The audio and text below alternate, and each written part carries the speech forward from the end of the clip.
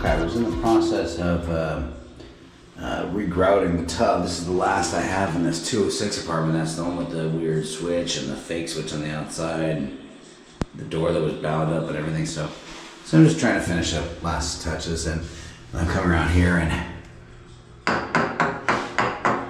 solid.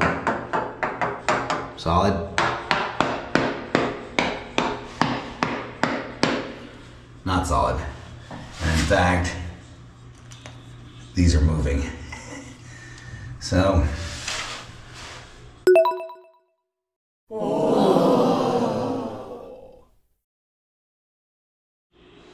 right, here we are in 206. This is the one where I'm doing the bathroom work on, with the switch, the bound door, and the damage in the living room's final touches. I'm actually literally just painting and moving out of here.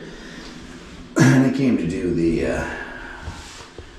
replace the caulk here. It was pretty bad. And so I'm going through and looking at this wall over here, and obviously that was loud. Obviously they did a repair here before. Why they did this, I don't know. They're lazy. Mostly. Missing a screw.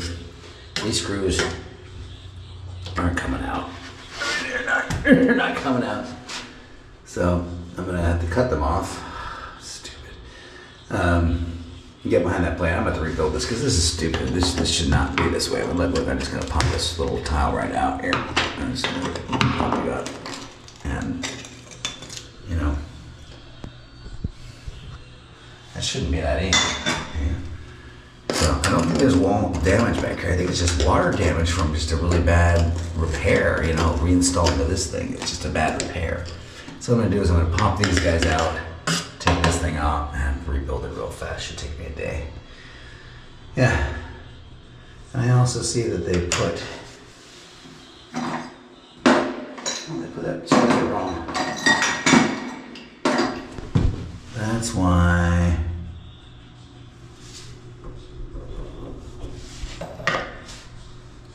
This was long, that's that one.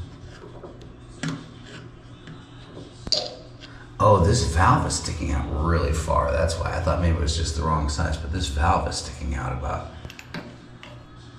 ½ inch further than that one. All right, welcome to this 70-year-old construction. Apparently they didn't care back then. So I'm gonna fix it fast to get back to it. There you go, babe. All right, popped it open. I've got a lot of sand. Remember, this is long-term water damage is when it does this, where it literally sublimates the concrete, turns it just back into sand and whatever. So I'm barely touching it. So this obviously is some pretty good long-term water damage. Now it's discolored. I'm feeling it. And it feels dry, but this apartment hasn't been occupied for close to a month now. Yeah. So I'm gonna do a little work to get this fixed up here. I think I'll probably just get rid of it, cleaning it and resurfacing it. But we'll see how far this goes.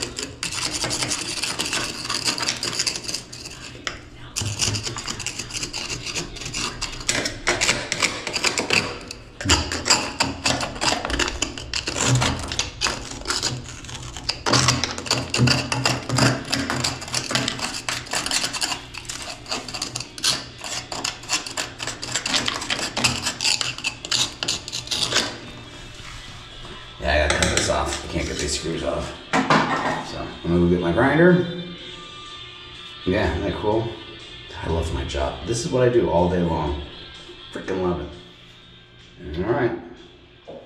Sorry, I went from the fisheye view to the regular view, but yeah, look at this. Look at all this. So all this has gotta go. Screws can't get out. So I'm gonna get my grinder. And we do have some. Not danger, but this thing is running. I don't know which one of those got some drip in it. Okay. I love my job. That's what we do. Clean this mess. A few moments later. when you got big work to do, bring your big screwdriver. Big screwdriver, the size of that mother. Roar. Yeah, it's the biggest screwdriver out. Got that one out. All right.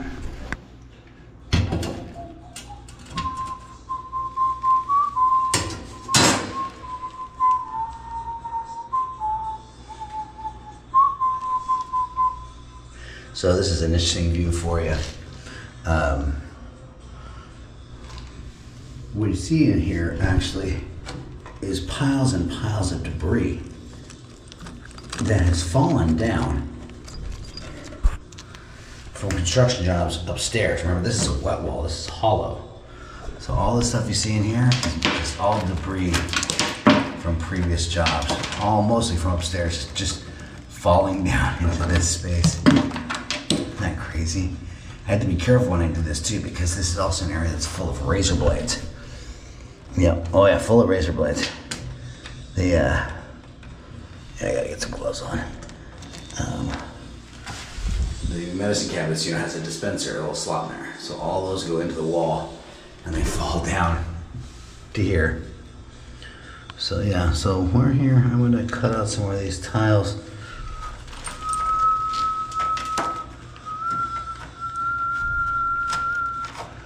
There's some moisture in here.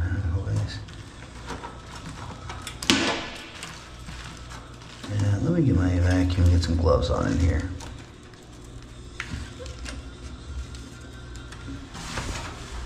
That's nasty. Look at that shit. And you can see it was painted too. Tiles used to be beige-ish color, but they came back and they painted them all white. That's crazy. Anyways, who calls? Who calls? Oh? I better get that. This is cool. I found this in the wall. This is a masonry hole saw. One of these has diamonds embedded in the edges, right? It was way in here, way back. I don't know when they used it, when it fell down, but I don't know how old it is, but it's pretty old. Isn't that neat?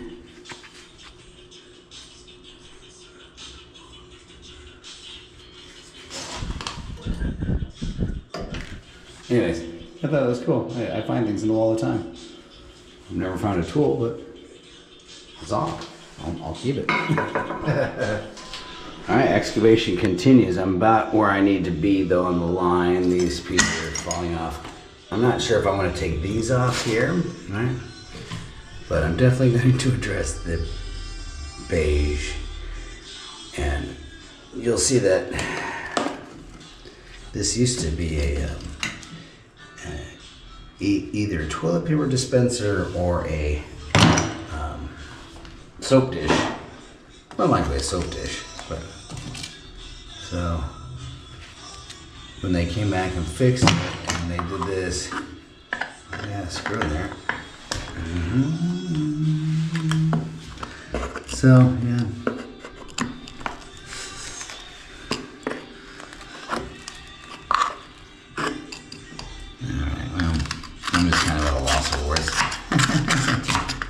Who, me? At a loss for words?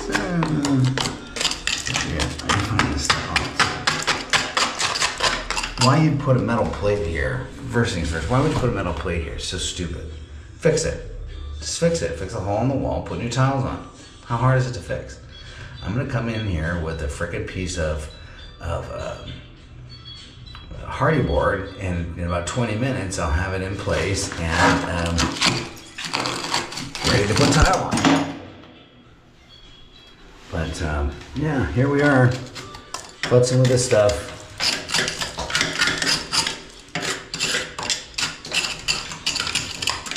It really sucks when you get the half-ass repairs and stuff like that.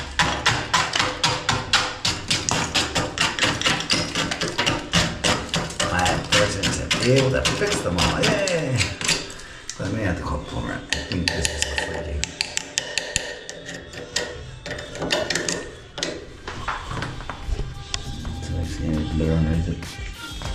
Anyway, that's where we're at.